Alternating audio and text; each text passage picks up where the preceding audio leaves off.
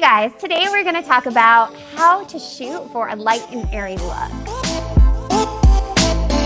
There's a few workflows to achieve this look without losing all that highlight detail. Today we're going to talk about the shooting part of that workflow, and then in the next video, I'm going to dive into the editing. Number one, looking for the beautiful light. By beautiful light, I mean that nice, soft quality of light where it's not too contrasty, the shadows aren't too deep, and it's generally even between the subject and the background. There's some things that are kind of out of our control with this. For instance, I live in Vegas where most days it's just bright sun and blue sky. Don't get as much of those puffy clouds that kind of just filter the light in a really soft way. Regardless of the weather, I'm always finding a way to kind of bring in that atmosphere and create that really beautiful soft look. Number two, look for and use neutral colored natural reflectors. You can use walls or you can use the ground if you have concrete. I'll often use the desert when I'm out in the desert environments. Anything that has kind of a neutral color to it that can reflect light back into the shadow part of your images will help create that really soft, even look on your subject. The key to this is to look for neutral colored walls. For instance, if you have a red wall, it's going to reflect that red color cast back on your subject.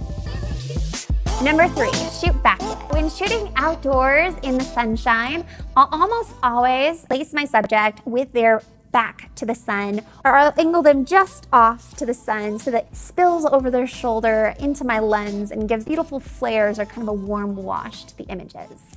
This is a great tip for shooting midday because if you put the sun behind your subject, it'll soften everything usually and have a nicer look than that harsh light hitting their faces. I'll usually only shoot front lit after the sun has dipped below the horizon and the sun has set. Number four, look for clean backgrounds. Usually for this, I'm going to avoid where I have spotty light or really messy things in the background of my image. Sometimes I'll just kind of move my subject, or I might go as far as if there's something that's distracting the background of my image, I will just walk over and move it. Paying real close attention to every little detail of the image, not just what's in your foreground, but everything that's in the background and how it's helping frame your subject will make the images stronger, and that clean look helps give that really soft look to the images. I'll pay attention to if there's a mountain or some sort of clean color or something that I can frame my subject with in the image so they're not just against sky or not just against white. That will help frame them and give a little bit more dimension to the image and help it from blowing out if your background is a bit brighter than your subject. Number five, your background focus. We're going for those beautiful, creamy, out of focus backgrounds. This is controlled by two things. The first being your lens choice. You're looking for those long lenses such as the 70 to 200 zoomed all the way in at 200 to create that beautiful effect in your backgrounds, or you're going to be paying attention to aperture and shooting wide open at your lowest aperture, a 1.4, 1.2, to create that beautiful bokeh in the background of your images. And then the second way is by distance.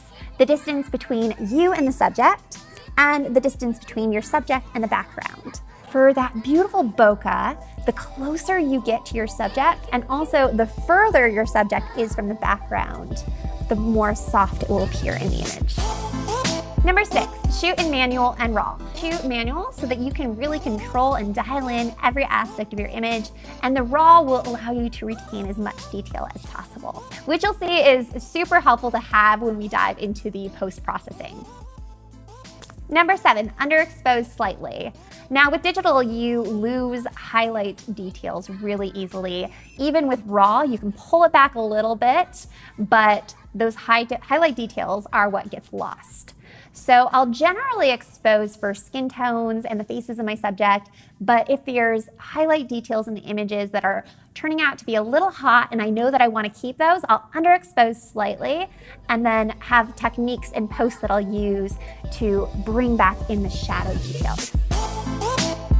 Once you do this, you'll have really beautiful images so that when you move on to the next step, which is the editing and post-processing, you'll have lots of information. We'll be talking about that next video. Be sure to subscribe below and hit the bell so that you get notified when it's up. Really looking forward to it. And Bella and I will see you guys next time. Wait, yeah. Yeah. Okay, now lay down.